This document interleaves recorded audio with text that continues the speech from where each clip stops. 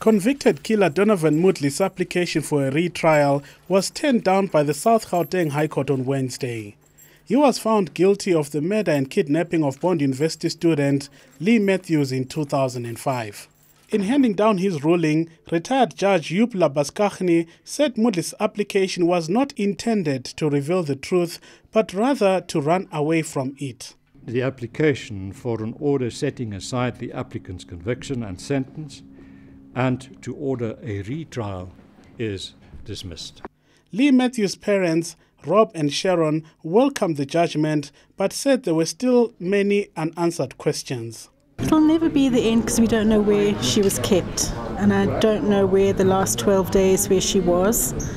I'd love to know that, but I'm sure he'll never share that with us. I think there are lots of flaws in his story, and I think lots of half-truths, and really would like to know the real story, but I guess that's for another day.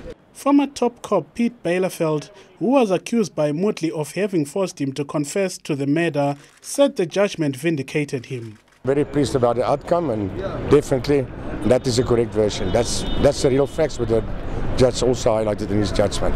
That's the real truth. Moodley did not speak to the media after the judgment. He bade farewell to his mother before he was taken back to the holding cells. Taurai Maduna, Eyewitness News, South Gauteng High Court.